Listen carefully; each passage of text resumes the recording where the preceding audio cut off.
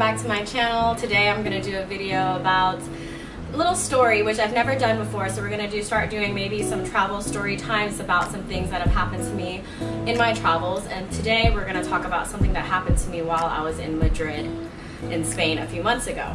I'm going to try to be as quick and short as possible and not drag the story out too long. But basically, I got pickpocketed while I was traveling in Spain. The very last week that I was in Spain, I decided to go to the art museum. I believe it was the Prado Museum in a pretty touristy part of Spain, and I was by myself that evening. It was a pretty busy evening. I had a backpack with me, this exact backpack that I carried with me, and I took this to the museum and I had to check this bag in while I was at the art museum. So I strolled in the art museum. I went that day because it was free admission on a Tuesday evening. I had my bag with me, but I also had different amounts of currency with me in this backpack. So I did have a couple of different pockets, or wallets rather, that had different amounts of money in them. So shortly after, about an hour or two, I decided to leave the art museum. I was completely by myself, and so when I'm by myself, I'm usually on my phone, because I'm looking up Google Map directions and I'm also listening to music. So I have to admit that my guard was somewhat down and I wasn't as attentive as I should have been. So when I left the art museum, I got my bag back, and what I did was I took out all the wallets that I had and put them back into this backpack. Now, as you can see, this backpack also has an inner pocket here. So I remember sticking three of these type of wallets, because one had euros, the other one had American currency, and one just had a lot of coins and other like little knickknacks because I never put all of my money in one place, so I have like 3 wallets, but I ended up putting them in here, in this pocket here, and then zipping it up and zipping my entire bag back up before I left. I was on my phone, looking up directions, looking down at my phone, listening to music, trying to GPS my next location. So I was walking by myself because on this particular evening I was completely alone, strolling the city alone at like maybe, I want to say around Tuesday evening. And as I was walking, I really wasn't paying attention to my surroundings, but I was mainly like consumed by my phone, trying to make sure I was following directions to my next destination. And I remember I was trying to go from the Prado Museum to Plaza España or something like that, and so I had hopped on the subway. And immediately when I got on the subway station, or the metro, this girl speaks to me in Spanish, and I couldn't understand what she was saying. She just tapped me on the shoulder, and at first, like, I felt so stupid because she kept pointing to my backpack. So I thought that she was like trying to ask me where I got my bag from. Like, as conceited as that sounds, I was like, oh, I got it from the US. But she wasn't trying to ask me where I got my bag from. She was trying to get my attention because she was like, do you speak English? And I was like, yes. And she said, your bag is completely unzipped.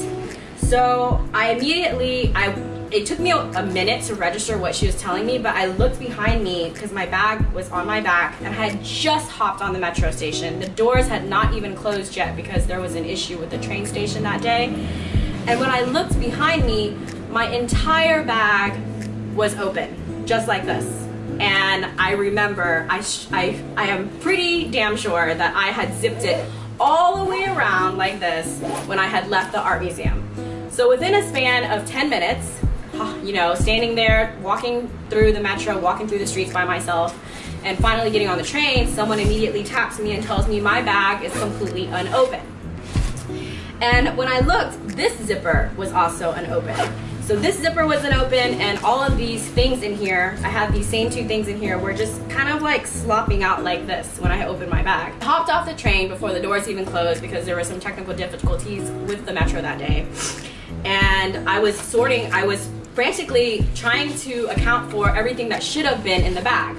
Now, mind you, I had one of these type of wallets in my pocket of my jeans that had all of my euros in cash with me. So I had that wallet.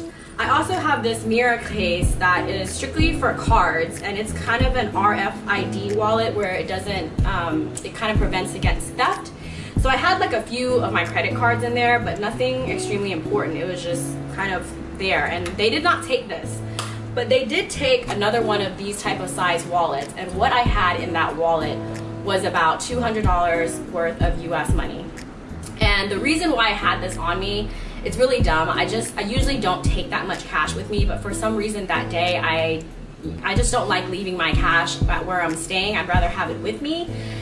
And luckily that day I left my passport and my other travel documents at home in my luggage. So I wasn't sure if I had forgotten that wallet at home. I was texting my friend like, hey, do you see my wallet at your place?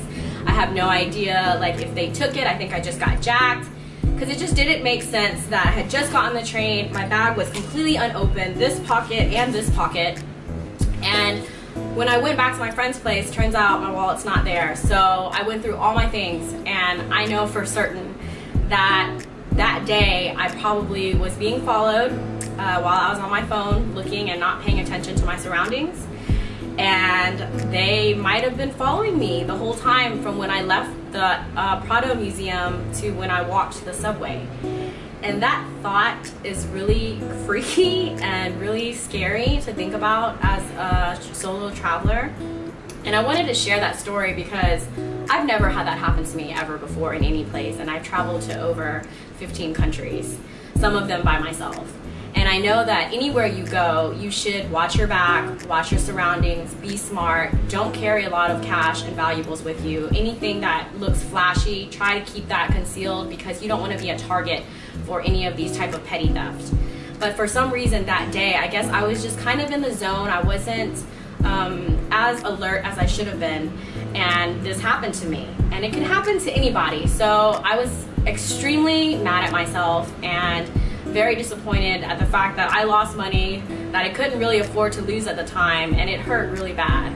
So the moral of the story is, do not ever carry super valuable documents with you. I'm grateful and extremely lucky that I didn't lose my passport and the documents that I needed to leave Spain.